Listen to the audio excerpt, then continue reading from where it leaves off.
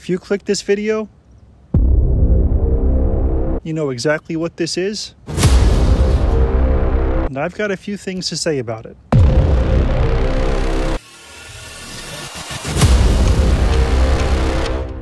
Well, of course, this is the 2023 Cervelo S5. But you guys, there are so many reviews on this bike already. So what makes this review any different? Well, the difference is the first thing I'm going to do is, as Key and Peele would say, TOTS.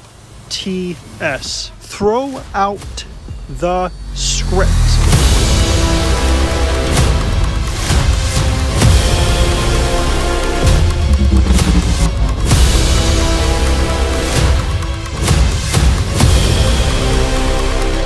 Well, you guys, every review out there about this bike seems to say pretty much the same thing. This bike won the Tour de France 2 years in a row. It's the fastest aero bike on the planet, blah, blah, blah, blah, blah. And when putting together this review, it would be very easy for me just to repeat the same thing. But instead, what I want to do, throw away that script, and I want to give you a real world opinion from a regular person on how this bike actually performs and handles. So, let's get into it.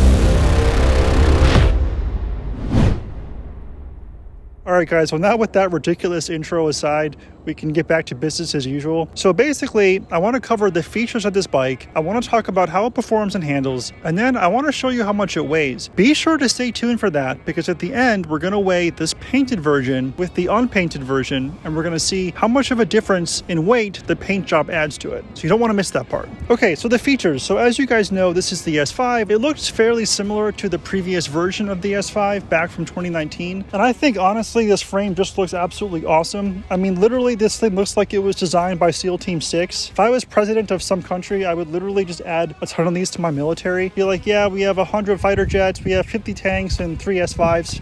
It is offered both in this sapphire ice, which is a really cool color. It kind of glitters and shines in the sunlight and is a little bit more muted in the shade. I think it's a really cool color. The 5 black color was really cool too. It's a little bit more understated. They're both awesome looking bikes and you cannot go wrong either way. But there are a few key differences between this model and the 2019 version. And one of those main differences is actually going to be in the head tube and the steer tube. So the head tube and the steer tube are both going to be a bit longer. The steer tube in particular is going to be a bit bulbous as well. The combination of this steer tube and head tube, Cervelo tells us, makes the bike quicker in real world scenarios and also makes it more stable because it's going to capture and deflect the wind better than the previous version or other aero bikes. So that's one of the key differences between this version and the previous version. One of the other main differences then is going to be the section underneath the seat tube. So this is going to be a little bit deeper as well. And Cervelo claims that this area is actually one of the most important areas for wind flow because this is where wind passes over the frame the fastest. So the fact that this is a little bit deeper now is going to make the bike a little bit quicker as it passes through the air. And it's also going to help increase the stability. The rear section of the bike, meaning the chainstay and the seat stays, are going to be a little bit deeper as well. And this whole area is just a bit more cleaned up from the previous version. And one of the reasons why is Cervelo has eliminated the ability for mechanical shifting. So that means this bike is going to be in electronic shifting only. The bottom bracket down here is pretty enormous, so that's going to increase the stiffness. And we are using ceramic speed bearings, which is awesome. If you take the chain off the bike and you just spin the bottom bracket, it just kind of spins forever.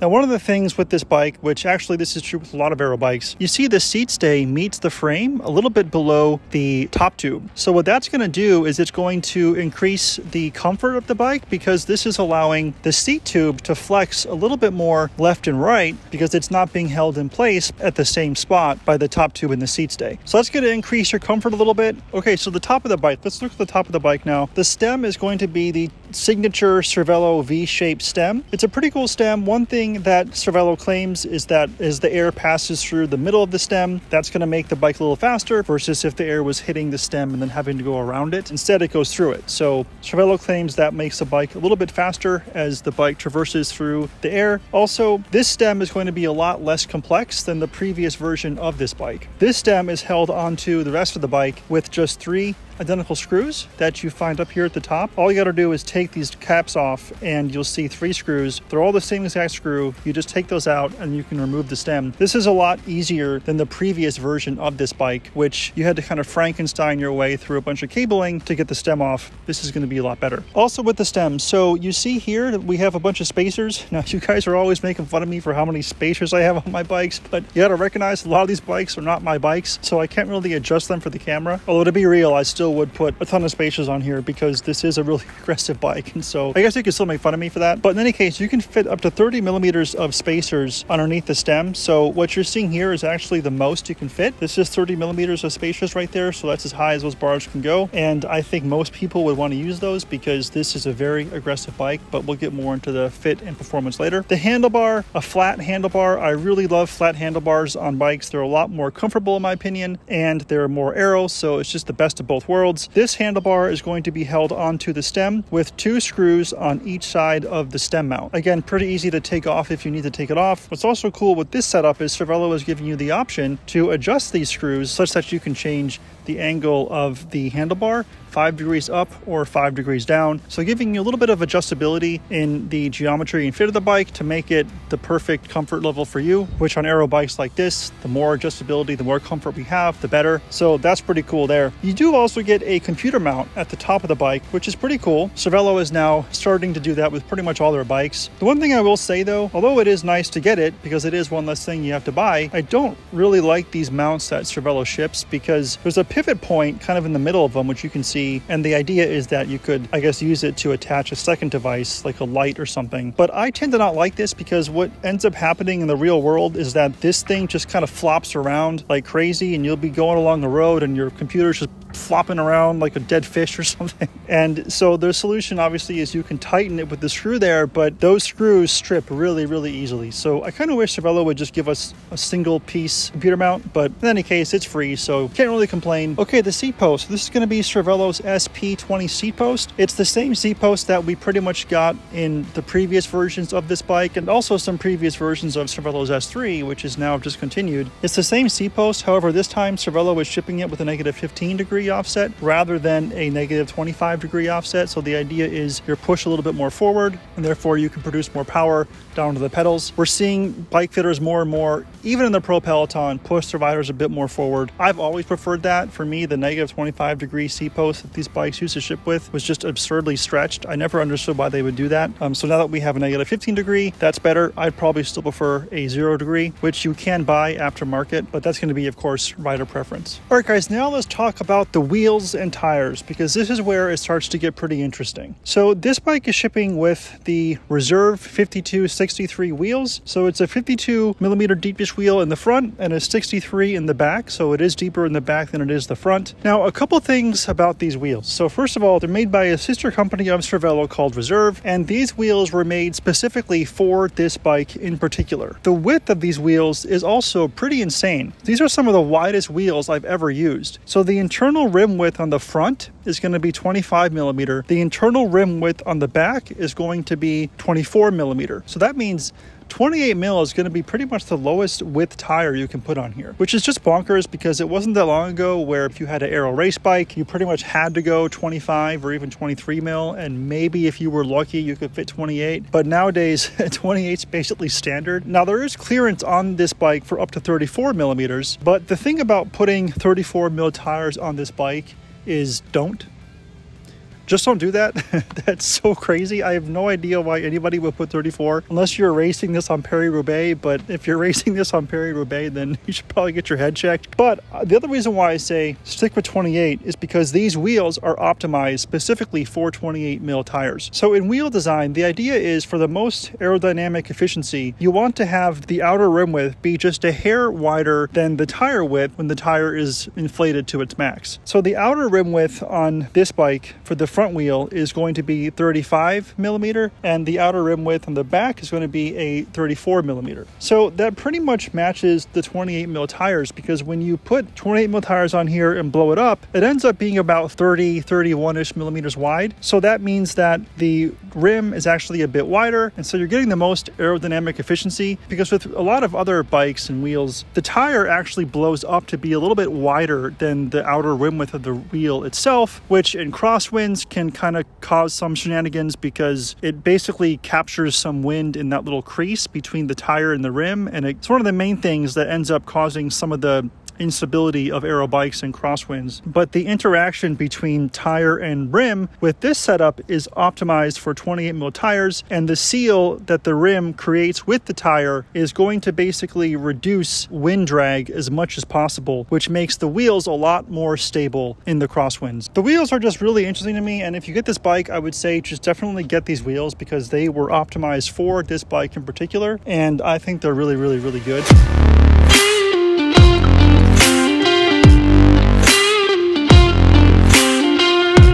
Alright guys, now the part we've been waiting for. Let's talk about performance, because this is the part that I want to be super honest with you guys about, because there are, as I said, so many reviews, both in written and in video form, that pretty much say the same thing. Like, oh my god, this bike is freaking amazing. And it's like the fastest thing in the world, but is it really the right bike for you and me? Well, let's talk about it. So I've been riding this bike for about 4 months now, and there's a few things that have definitely stood out to me over that time. So first of all, I will say that with the wide tires, the 28 mil tires, the bike definitely smooths out road vibrations pretty well. So if you're taking this on roads that tend to be a little bit crappy, the tires and wheels and the compliance in the frame definitely do make it easier on the back, the neck, and the wrist, because it does smooth out those road shenanigans, which is great, because my personal aero bike, which is a Cervelo S5, has super skinny tires, and when I ride that thing on even the smallest pothole, I just get in a lot of pain.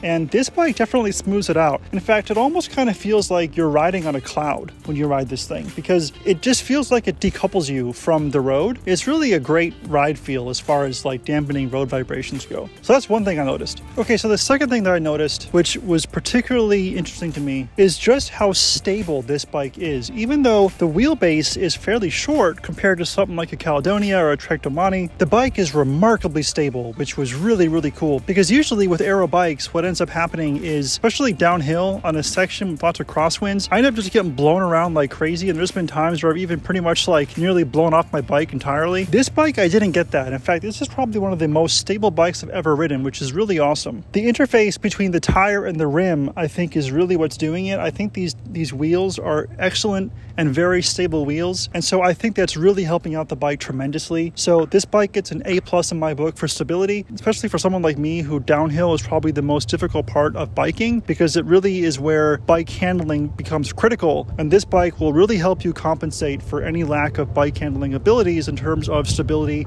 and confidence. It's just a really good, predictable, and confident ride, and I really like it. Now, don't get me wrong, I'm not saying like a tornado blows through town and it's like, everyone quick run to your Cervelo. Still go to the basement. But I'm just saying, if there was going to be any bike I would choose to ride through a total tsunami, this would probably be it. All right guys, so the third thing that I've noticed about this bike, I've noticed that when I start to go uphill, say around like 4% or higher, I really feel like this bike just, it's difficult to work with. I mean, it really struggles. You definitely notice the weight penalty, and I think in addition to that, the geometrical penalty. This is a bike designed for like aero racing in the aero position, and this aero position is not the position you want to be in when climbing. I feel like this is definitely not an all-rounder bike. I've been riding nowadays mostly in the Santa Monica Mountains, and I think this is just not the right bike for that. This bike is really more suited for flat riding. So if you're in the States, Kansas, Florida, if you're riding out there, I think this is where this bike would really shine. I don't know about other countries, how flat other countries are. I don't even know if there are other countries out there. We Americans have heard that there are, but most of us think that's just a myth.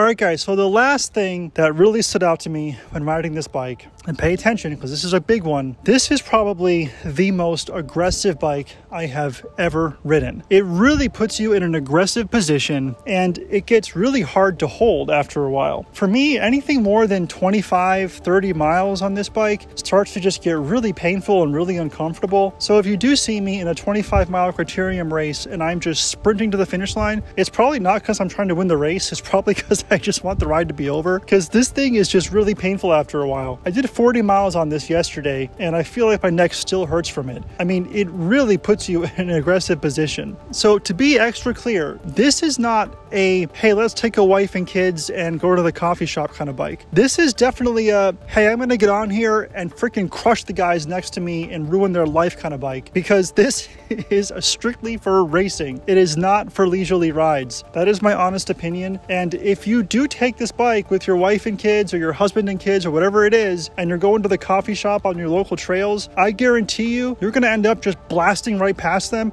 and you won't even notice because you're going to be so exhilarated, but they're going to notice and they're going to really hate you and it's going to ruin your relationship. So you'll have to factor in the divorce into the overall cost of this bike. Just to put it in perspective, you guys, I did a max effort on this bike the other day and I ended up going so hard that I broke the pedal. This is a Look titanium ceramic pedal. Cost like $400, which by the way, I don't recommend Look pedals because I've had problems with this pedal since day one. And I emailed Look about it and they kind of mocked me. They were like, well, I don't know, our pedals are using the Tour de France, so I don't know why you're having any problems with it. And they just weren't very helpful and now it ended up cracking.